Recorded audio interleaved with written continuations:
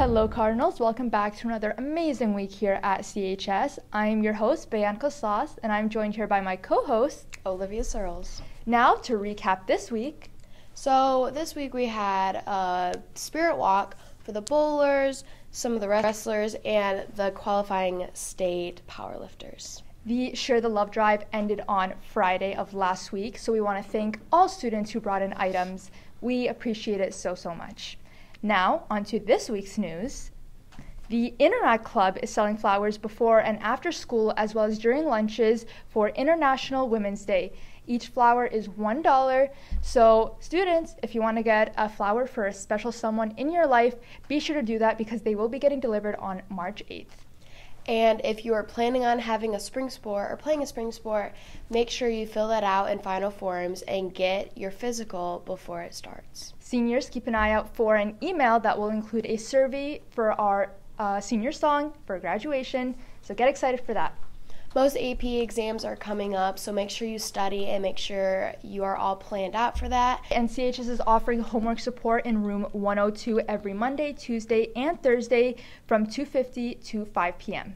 There's so many opportunities for community service in Coldwater, so make sure if you want to sign up for Interact, you contact Mrs. Davis, or you can look on all the bulletins in the high school and look for more opportunities. The BCCF Senior Scholarship application is extended to April 5th, so be sure to get that done.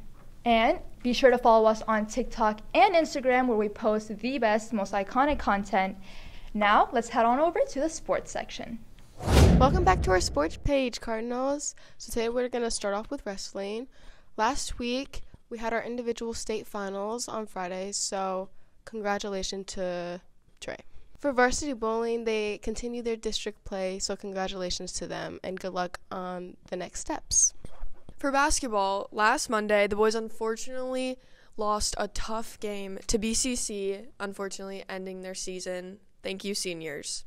Last Tuesday, girls played Otsego and won 44-28. And then on Thursday, they played Portage Central and also won 44-28.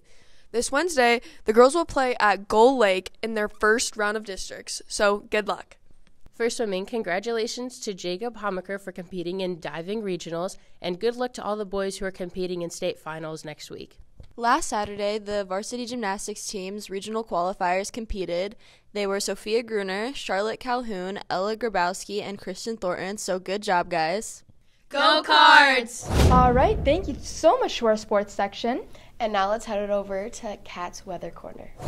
Good morning, Cardinals, and welcome to Kat's Weather Corner. This is your weather all planned out for the week. Last week we had some grody weather, I'm not going to lie.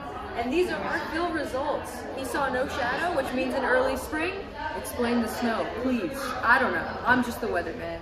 And now we go outside with my counterpart, Kat. Hello Cardinals, you are here with Cat Cardinus. Outside it is a little sunny. And I hope everybody has a great week and Go Cards!